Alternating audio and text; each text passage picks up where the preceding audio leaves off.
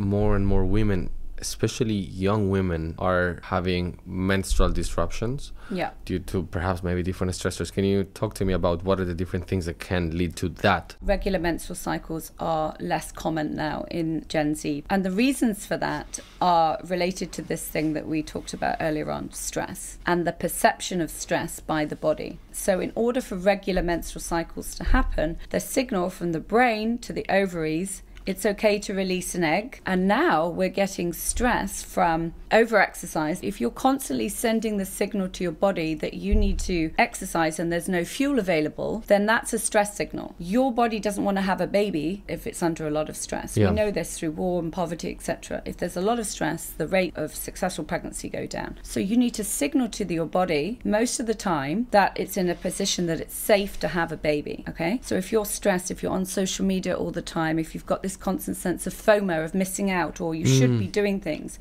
that's a state of tension. State of tension is signaling to your body, I'm not in a state to conceive and have a baby and bring a human into this world. Stress can be social media, like I said. It can be not sleeping or dysregulated sleep, going to bed very late because you're on your screens, right? So not having enough deep sleep, which is again signal from the brain to the egg. You know, it's not safe. Just generally not eating enough nutritional dense food.